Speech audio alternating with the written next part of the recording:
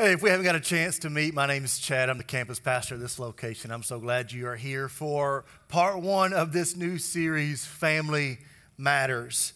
And here's the reality. Family matters to God, and therefore family matters. And we start a series by that title today. Hopefully you caught the tie-in from the bumper to the 90s sitcom by the same. And if you're in the room and you don't know, you're too young, and you should go. It's on Netflix or something, somewhere you can watch Family Matters. We're not going to do any skits or guest appearances, although Nate really wanted to. We had to hold him back. But I was known as a kid every once in a while to use the line, "Did I do that?"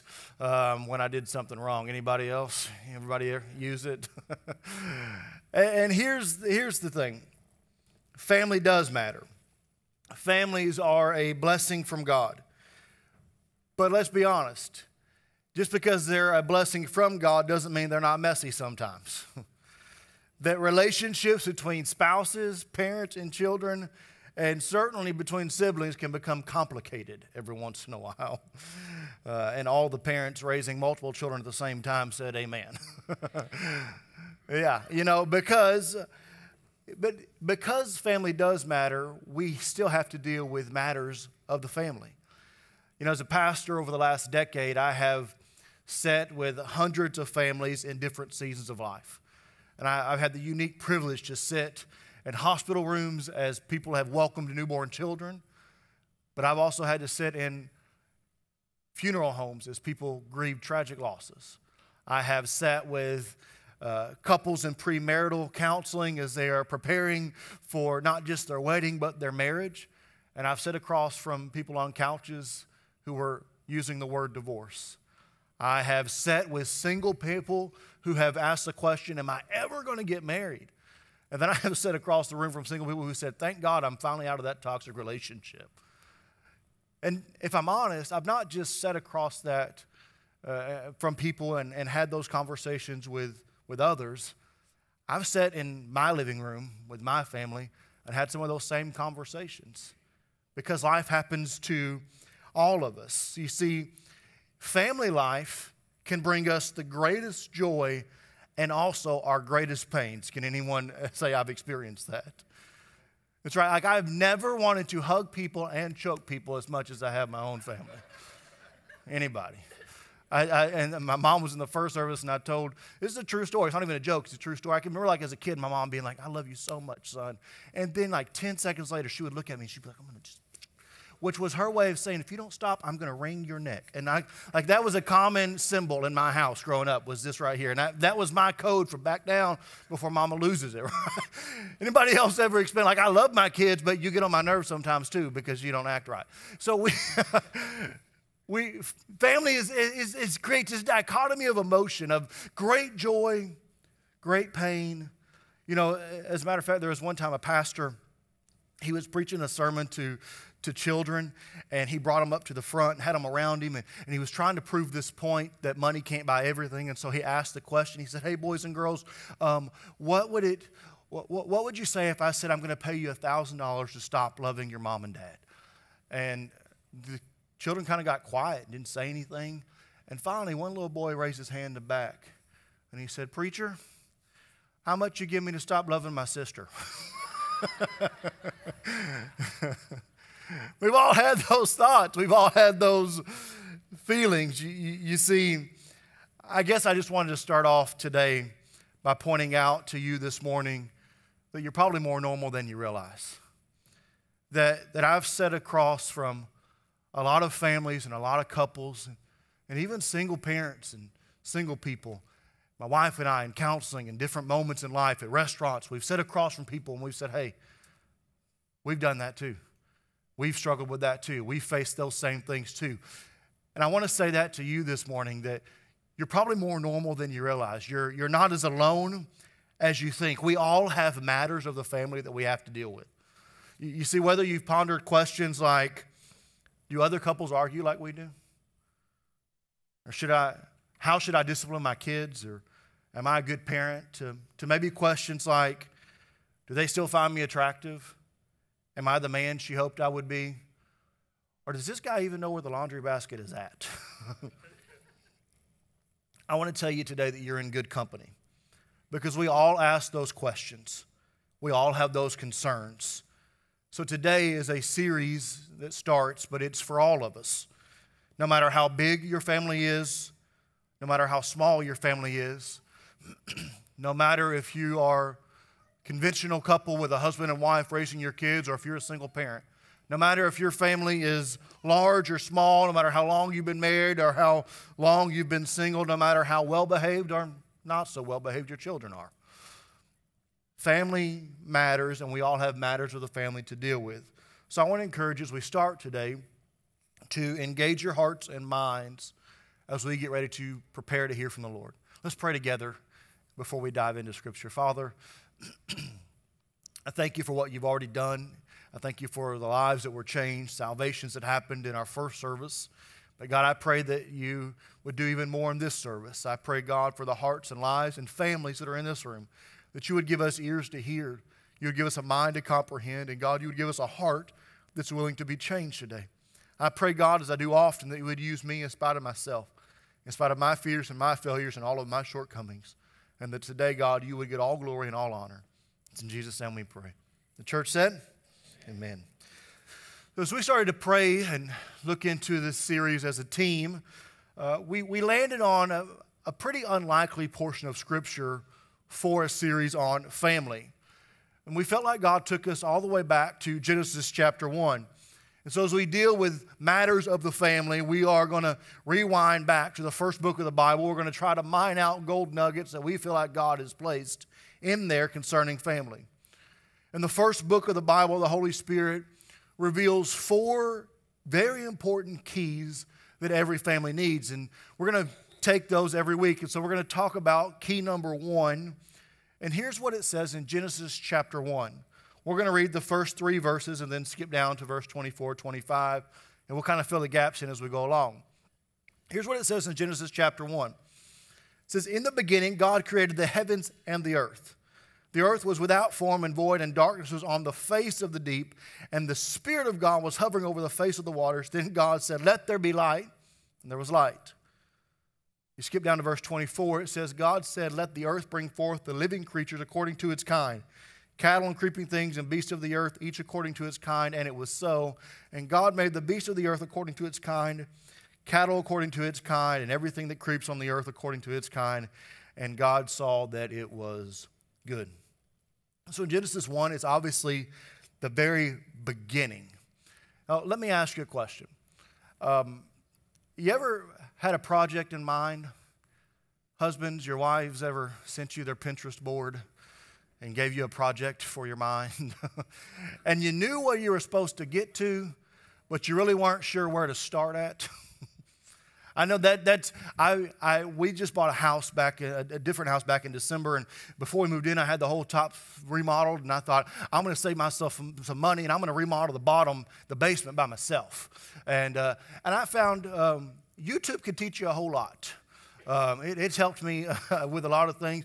Demo's not real hard, just busting stuff up and tearing stuff out. I can do that. I'm not really a construction guy. That's not my jam. That's not what I do a whole lot. And so I got it all up and I got it ready. I painted the walls and I thought, all right, time to put flooring down. And I watched a lot of YouTube videos and I thought, I can probably figure this out, but I'm going to ask for some help. And so there's a guy in the church named Randy who's a construction background, and he had offered to help me. And so I called Randy, and I said, "Randy, will you just help me get started? If you can help me get started, I think I can handle it from there." And Randy, I don't know if he had the spirit of discernment or just once he started working with me, was like, this, it's going to be bad if I leave him on his own. And so he said, "Hey, Pastor Chad, I'll just help you with the whole thing. How about that?" And I was like, that sounds like a great plan to me. And here's what I have learned over the last month as we were closing in on finishing the basement is, one, it was harder than I thought it was going to be. It would have took longer than I wanted it to. And I probably would have been able to figure it out, but it wouldn't look as good as it does now because I had somebody helping me that knew what they were doing. As I thought about that, and I thought about this series, and I thought that's really a pretty good picture of our life and our families, is that on our own, we'll probably figure it out, but it's going to be harder than we thought. It's going to take longer than we wanted it to. And it's not going to turn out as good as it could. And so my hope for you today as we start this series is that during these conversations, there'll be some things that kind of are illuminated or spark interest or do something in your heart that are going to, whether you've been in your family or been raising kids or been doing this a long time or you're really, really new, no matter what season of life you may be in as a family, that something will happen that you'll say, because of that, because of what the Lord showed me, I think my family's going to be better, it's going to be easier, and it's going to turn out in a way that it wouldn't have if I had done it on my own. And there's always a beginning point. That's what we see here in Genesis, a starting point for everything in life. God knew that He would create the universe, and He also knew that there would be a starting point when He created the family. Beginnings are very important, and in most cases will determine the outcome. If the beginning is not right, the ending usually won't be either. So in the first few words of Genesis, we see the first thing God establishes for the family. It's important. The first thing is important. What's the first thing you do when you build a house? You lay the foundation. Like, what's the first layer of makeup for a woman? Foundation. That's what they tell me anyways. Pastor Gary wrote that line in the message, and so I'm just using his illustration. Right? Foundation. Because foundation is the most important thing. If we want to have anything be solid and stable and steady, then there has to be the right foundation. If you want your family to be solid and stable and steady, it has to have the right foundation. And the foundation for every family is this. It's to have the right order in your life. Order, if you define it by the dictionary, is this. It's a sequence, an arrangement, the way one thing follows another. The condition in which everything is controlled as it should be is in its right place and performing its correct function. Nothing works well when it's out of order. And we could spend a lot of weeks discussing all the aspects of order in a family, but today we're going to narrow it down to just a few basic fundamentals by looking at what order produces in our families and in our lives. And here's the first thing that order produces. Order produces security in your life and in your family's life. In verse 3 of Genesis chapter 1, it's where God said, "Let there be light." Now, what's the first thing you do when you are awakened in the middle of the night to a strange sound outside your home? Okay. You wake your wife up and say, "Hey, we go check out and see what that is." I'm kidding. I heard a few answers I won't repeat. Most of us, we're going to do what? We're going to get up and we're going to turn the light on and we're going to see what's going on. What's the first thing you do when you walk into a dark room? You find the light switch. You see, light removes the unknown because things hide in the dark. Light reveals your environment. You can see your surroundings. Light repels deception. You can see things clearly. In Psalm 119, verse 105, it says, "Your word is a lamp unto my feet and a light unto my path." That same chapter in Psalms, verse 130, it says, "The entrance of your words give light. It gives understanding to the simple." In John 8, verse 12, Jesus would say this. He said, he spoke to the people once more and he said, "I am the light of the world. If you follow me, you won't have to walk in darkness because you will have the light that leads to life." You see, you could put it this way. Light produces security. When you go into that dark room and you turn the light on, all of a sudden you are able to see where you need to go.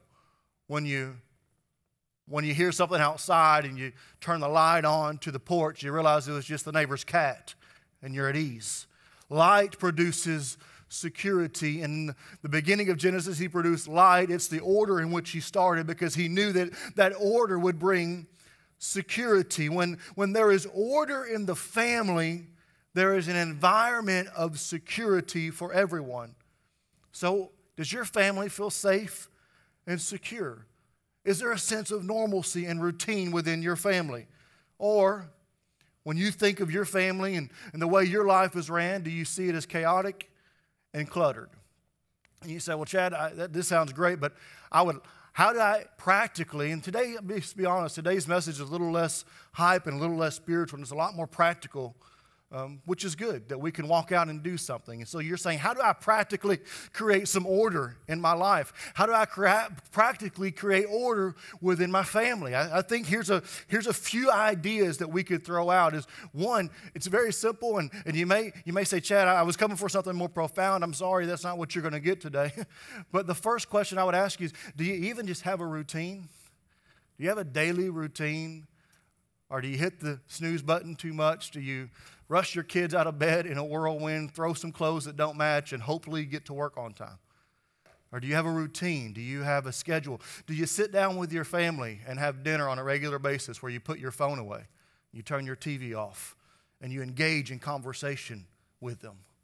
Because that's a way that you create security. That's a way you get to know them. That's a way you get to engage and have real life conversation with them. Let me ask you this. Do you have a time where you do family devotions together? You see, my family, we have a nighttime routine. As a matter of fact, I brought my Bible today, but I left it back in the hospitality room, and I brought this Bible to the platform with me. It's the beginner's Bible. I guess you could say it's my Bible. My parents gave it to me in 1997, but it's my kids' Bible now. And we have a routine nearly every night. It starts about 8 o'clock. And I'll be honest, you know how the routine starts? We argue with our kids. Time to brush your teeth, time to brush your hair, time to put on pajamas, right? And then you get the wrong pajamas, and that becomes an ordeal. But once everything gets settled, we have another routine. In that routine, we go in to our girls' bedrooms, we set them down on the bed, and we read this book together. We've read it countless times through.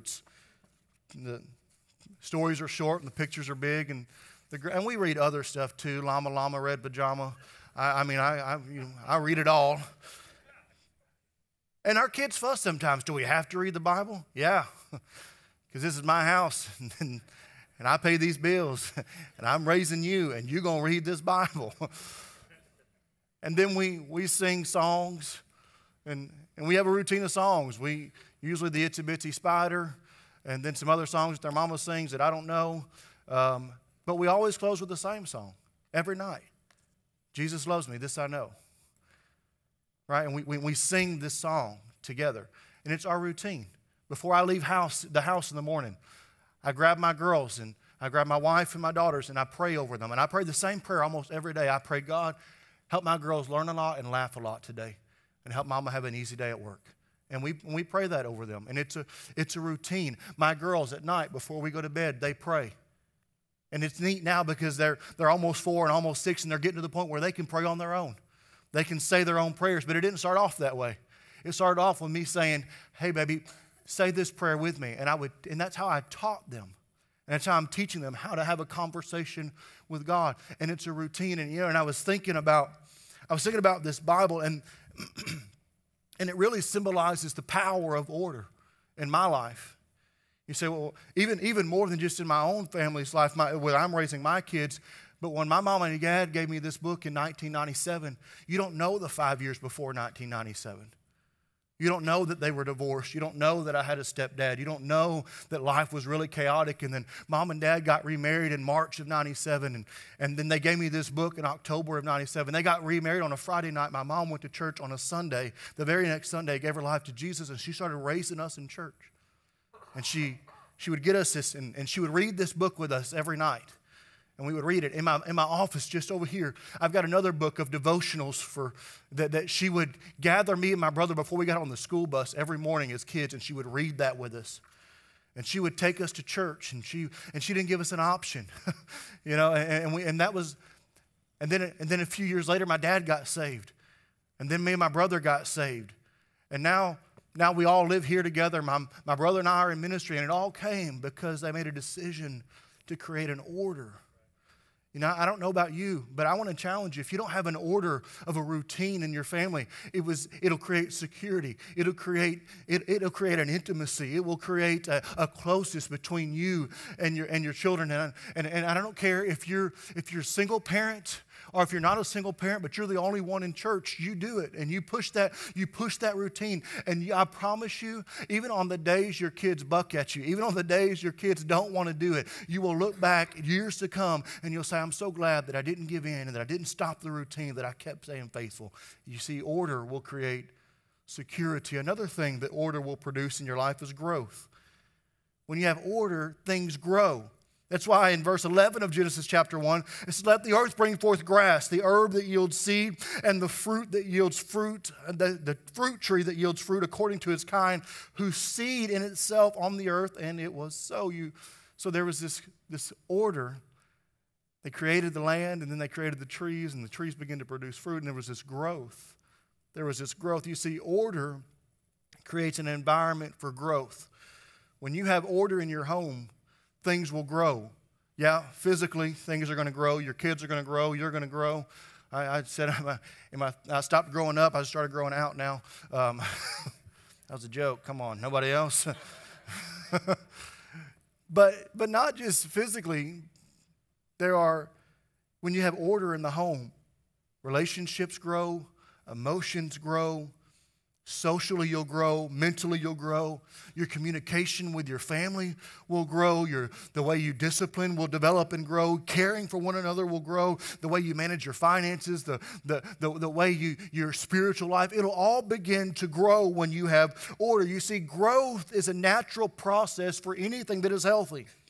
If something is not growing, the reason is usually because it is not healthy. And when you have health in your home and an order brings health, there will be an environment for growth within you and within your family. God intends for His creation to grow and produce fruit. There's an author by the name of Carol Dweck, and she wrote a book about this. And in that, she said there are two basic mindsets people have. The first one is a fixed mindset. And she says, that assumes that our character, intelligence, and creative ability are static. In other words, a person's mind is in a fixed position without the ability to grow. And then she said, the other mindset is a growth mindset. And it thrives on challenge. It sees failure not as evidence of unintelligence, but as a springboard for growth and for stretching and for existing and growing our abilities. And here's what I just thought. I want to be the type of person who always has a growth mindset. I want to have the type of family whose mindset is always growth. You see, everything that God created on planet Earth has the ability to grow. Order in your family gives an environment for growth. So maybe I ask the question today, in what area does your family need to grow? Do you need to grow in how you communicate with each other? Do you need to grow in the way you discipline your children? Do you need to grow in the way you care for one another? Do you need to grow in the way you manage your finances? Do you need to grow in your spiritual life? And here's homework assignment today. Is to identify, here's one area of our life. And maybe this is a conversation that you have with your spouse tonight, or if your kids are old enough to engage in a conversation like this, maybe it's a conversation you go and have with your children and as a family unit tonight. And you say, hey, what's an area that you think we could grow in? And you hone in on that, and then you ask God, give me wisdom on how to create order so I can grow in this area of my life. You see, make your own list and pick one this week. Another thing that order does is order creates divine flow. Order creates a divine flow, and I'll explain what that means. All of what God did in the 6 days of creation was within a divine flow. It had a natural order. You see, each day God had an order. Each day followed that order to the next. So put it this way, the fish were not created until the water was in place. Right? That'd have been a bad deal if he'd have flipped it around and all the fish were flopping and then the animals and the birds didn't get created until the land was ready and the trees were ready and the fruit was being produced, because there was a flow. There was a way that God did it. Where you say when we have our families in order, we position ourselves for God's divine flow and purpose in our life. When we are out of order, then we miss the divine flow of God. I want to tell you this, order does not restrict the power and purposes of God. It enhances them. Years ago, I was taught this, and I've taught it a lot since then, that glory follows order. You say, what does that mean? That means I believe the power of God, the presence of God, the purposes of God, the glory of God, it follows order. You say, how do you know that? You flip back into the Old Testament when God gave Israel the blueprints to build the temple, and he gave them exact measurements, he gave them exact types of material, he gave them exact colors, and the Bible says that when they followed God's plan and they went in the order God told them to, and they built the temple according to that order, that the glory of God filled the temple. And it's just this picture that when we have order, the glory of God follows that order. That when we have order, that we have a divine flow in our lives. And so I don't know about you, but if you could use a little bit of divine flow, divine intervention, more of God's power, purpose, presence in your life. Maybe you need to have a little more order. Is there something out of order in your life?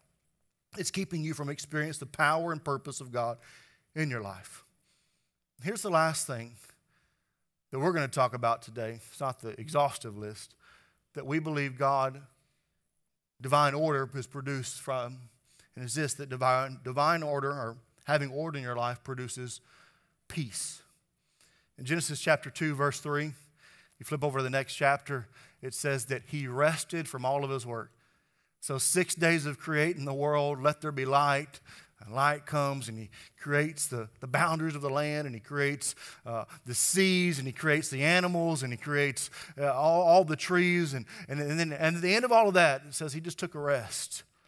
Because when your family is in order, there will be peace. Now understand, that doesn't mean there's going to be perfection, but there will be peace when you have order in the home. Is your family filled with chaos? And I'm not talking about everyday things that happen that are just part of life. Right? I'm not talking about the normal stuff. I'm referring to continued chaos, to real stress. Do you feel a sense of hopelessness? If so, today would be a good day to ask the Holy Spirit to help you. And I'll tell you, everything starts with a plan. You know, before I perform a marriage ceremony, it's part of our procedure here at the church, is we always require 6 weeks of premarital counseling with the couple. And in 2 weeks, a couple named Matt and Michelle, they were in the first service. They're going to get married. I'm going to do the ceremony for them. We just finished 6 weeks of premarital counseling. And on week 1, I did with them what I've done with every couple I've ever walked through with that. And on week 1, the very first thing I do is I tell them, the most important thing for your marriage, outside of being committed to God, is you have to have a vision for your marriage. And see, they'll create visions for their family, or for their education, for their career, for their exercise, for their weight. They'll create all this vision, but so often we fail to have a vision for our family. I mean, where do you want your family to be at in 5 years? Where do you want your marriage to be at in 5 years? Where do you want your relationship with your kids to be at in 2 years? Where do you want your spiritual life to be at with your family in a few months? Because you have to have a plan to get there. You have to have a vision. You have to have a vision. Everything starts with a plan. Everything starts with a vision. And I would encourage you that maybe to take some time and pray. Ask the Holy Spirit to give you divine ideas. Sit down with. I always tell those same couples in premarital counseling, I said, one of the best things you will do outside of having a relationship with Jesus is if you will model yourselves after the right couples. If you'll get around families that are doing things in a way that seem right. One of my closest friends in the world is a guy named Justin. He's on our staff, and I made him my friend because I saw the way his wife and their relationship was, and I saw the way he was as a father, and I said, that's how I want to be one day. And he became my friend, and I modeled my life after that. And you see, maybe getting around families or getting around people that say, hey, I want to be where they are someday. They're a little bit down the road, and yeah, not everything's perfect, right? Because it takes 20 pictures to get the one that you actually post, right? Not everything is perfect, but it's good, and it's God-honoring, and I think I can learn from them. You see, order matters in your family. But I want to tell you this as we get ready to close. If you're going to have order in your family, you're going to have order in your own life. It would be very hypocritical of us to go home and have a family meeting tonight and say, we're going to have order now, but I don't have any order in my own life. I want to talk to you, and this isn't part of the notes, it's a freebie. You may want to return it later, but I'm going to give it to you anyways. I want to talk to the men in the room and tell you, don't dare go home and try to create order in your family until you've decided you're going to create order in your own life. You're the man of the house. You're the spiritual leader of your home. Yes, you co-labor in that with your spouse if you're married. But your wife and your children, they flourish based upon your spiritual leadership towards them. And it's your responsibility. God, He placed an anointing and a mantle over your life when you committed into a relationship with Him and with your family. And He has called you to be the leader of your home. And don't you dare go in and try to create order in your home until you've created order in your own life. You say, what does that look like? Well, yeah, it means the practical stuff. Have a consistent routine. Have disciplines. But it also means that you have to have order in your priorities. That's where I want to wrap this up, is order in your priorities. I remember a few years ago, I was off social media entirely for a few years, and then COVID happened, and the church asked me to get back on social media during our online time, and I didn't really want my own thing anymore, so I just tagged my name onto my wife's account, and so nobody really knows what I do. It just says like I'm a dental hygienist and all this stuff about my wife, and I make snarky comments and let everybody wonder who actually said it. But before that, I remember when I did have social media, there was this part when there was an update one time, and they let you put a bio in, like what's your bio, and I remember thinking about that, and I wrote 4 words, and if you were to ask me today, Chad, what's the order, what's the priority order of your life, or what does that look like? I'd tell you those same 4 words, and they're in a very specific order for me. And here's those 4 words. I'm a Christian, I'm a husband, I'm a father, and then I'm a pastor. And that's the order of my life. And I put it in a very specific order because here's what I know. I have to be a Christian before anything, or I'm going to be terrible at everything.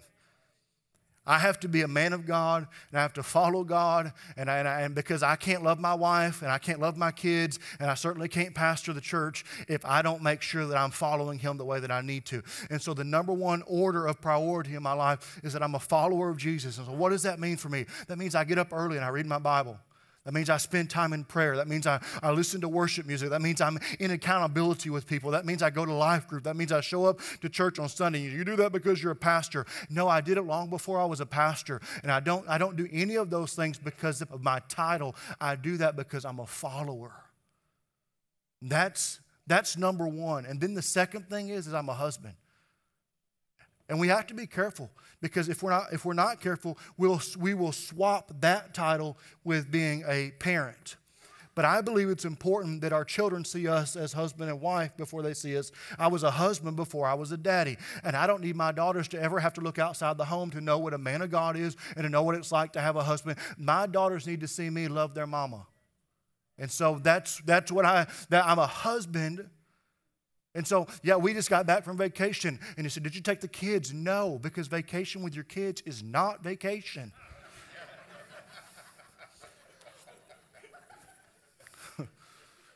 You feel bad for leaving them at home for like 3 seconds? And then I was like, nope, really enjoying being a husband right now, right?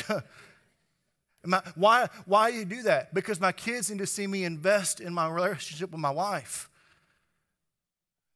And no, 8 years ago when we were poor, I couldn't go to Mexico, right? It didn't always look like that. Sometimes it looked like the Holiday Inn in Jackson, Tennessee for a night. And that was the way we invested. But it's important to me. And the next thing is I'm a father. And what I mean by that is that I'm an engaged father in my kids' lives. I'm not just someone who provides and is semi-aware of what's going on in my kids' lives around me. Here's what I try to do is I try, and it's really hard. I'm not even gonna trump it up or lie to you. It's the most difficult thing for me to do, but I try to delight in what they delight in. I have never once in my life found true delight in Barbie dolls or fingernail painting. You know, I live with all women right now. It's like a disco ball blew up in my house. There's glitter everywhere. I have never once found real delight in it, but I have to delight in what they delight in. I have to engage in. I have to do that with my wife. I have to do that. We just got back from vacation. I went to a jungle spa in Mexico. I don't do that. I'm like, hey, Chad, what are you going to do this weekend? Want to go to a jungle spa? Absolutely not. But I was delighting in what my wife delighted in, mainly because it involved a taxi ride, and I wasn't going to send her in a taxi in a foreign country by herself. But I remember last summer I walked into a gas station, and I had put on like some slide flip-flops just to run into the gas station, and I looked down and I was like, holy smokes, my toenails are blue. Right? And my dad's in there, he's like, son, you got blue toenails? And I was like, Dad, hush, don't draw any attention to this. Why? Trying to delight in what they delight in. And so I'm a follower, I'm a husband, I'm a father, and then I'm a pastor. So I feel like part of my life calling is I belong to you, but I belong to you after I belong to them. And I make no apologies to that. On the day I married my wife, we wrote our own vows, and one of the vows I wrote was I will never pastor the church more than I pastor my home. Because I was never going to give up them for you. And I don't mean that ugly. Please don't see that as a disdain. But they're the number one priority. And maybe you're here today and the Holy Spirit's kind of giving you that nudge. Right? I always say the Holy Spirit has an elbow. I usually feel it right here. He's usually giving me that little nudge right in my... Maybe you feel that today as we talk about order and we talk about priority, that you're feeling that little nudge of the Holy Spirit highlighting a part of your life to say, hey, this is an area we need to work on. This is an area we need to develop. You see, do you need to change the order of your priorities so you can have order in your family? So get ready to close. I want to ask you, will you stand all across the room with me? I want to spend some time praying with you. And usually I would say, hey, let's raise your hand if you need this or raise your hand if you need that. And in a moment I will for a certain prayer, but for this prayer, I don't feel like I need you to raise your hand, because I feel like everybody in the room, if you listen today, probably has an area of your life that you would look at and say, that needs to be changed. I need to create a different order of priorities, or I need to have order in this area of my life, or I need to really grow in this part of my family life. And today I just want to spend some time praying for you. And here's the two prayers that I want to pray. I want to pray that God would give you the right order of priorities for your own life. I would venture to say they're probably not going to be too different from mine. That you're going to be a follower. If you're married, you're going to be a spouse. If you have the luxury of being a parent, you're going to be a parent. And then your career is going to follow somewhere in there.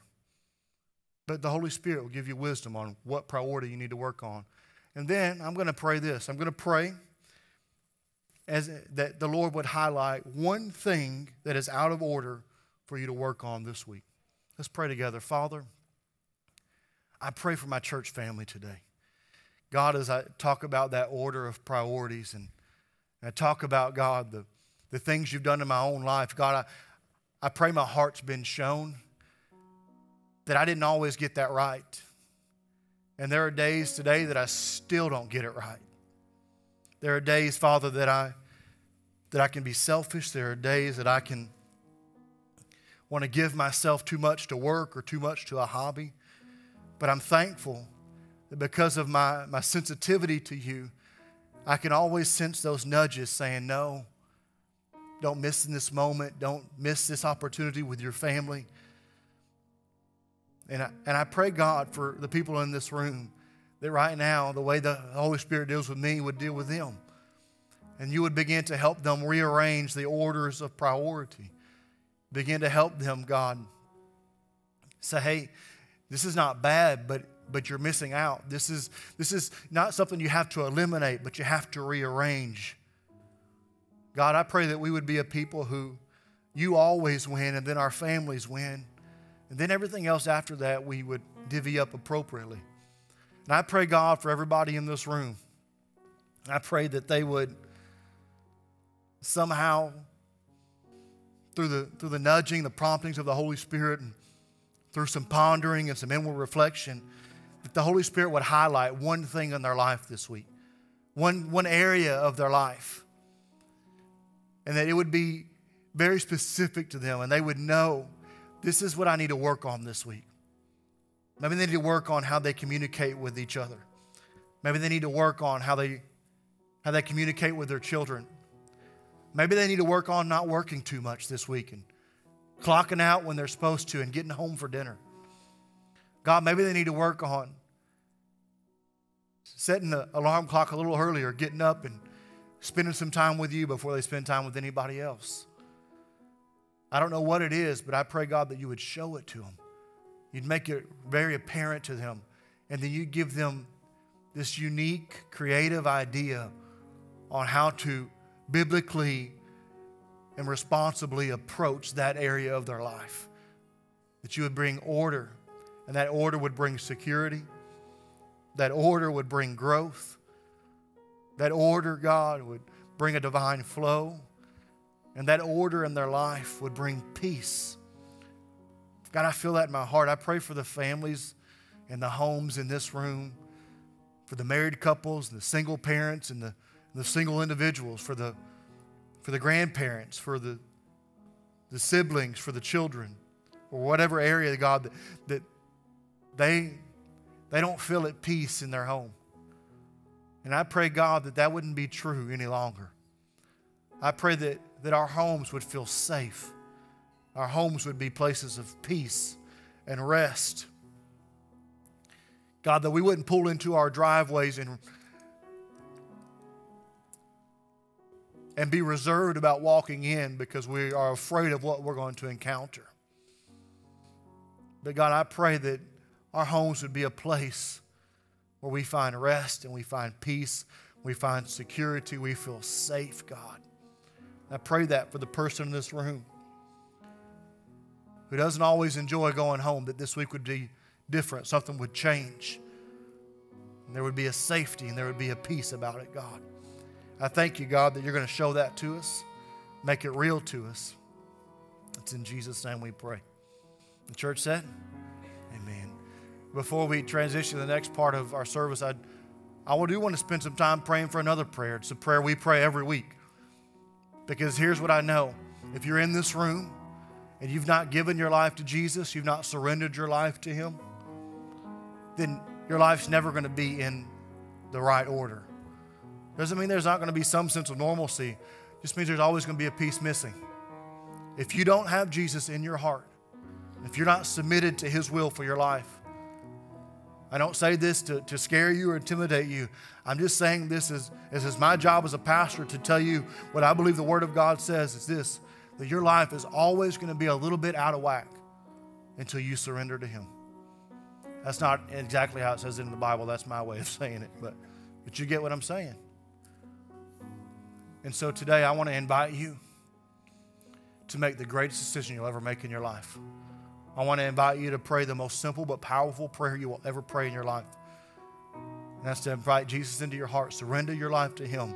Come into a relationship and watch everything about you change. So with every head bowed and every eye closed, here's my promise. I'm not going to embarrass you. I'm not going to make a spectacle out of you. I'm not going to call you to the front. I'm not going to go to where you're at. We're just going to go to where He is right now. Only thing I'm going to ask you to do is on the count of 3, if that's you today, you need to make that decision. I want you to raise your hand so my faith can join your faith and we can bombard heaven together. So on the count of 3 today, if you say, I need to make that decision, I want to lead you in that prayer. 1, 2, 3. Is there anybody here today? I see this hand right here. Is there anybody else? I see that hand in the risers. Is there anybody else today? For those of you who raised your hand, or maybe you didn't, but you know you should have, I want you to pray this prayer with me. Church family, let's do what we do every week. Let's lead them in this prayer together. And if you're praying this prayer, I want you to mean it in your heart.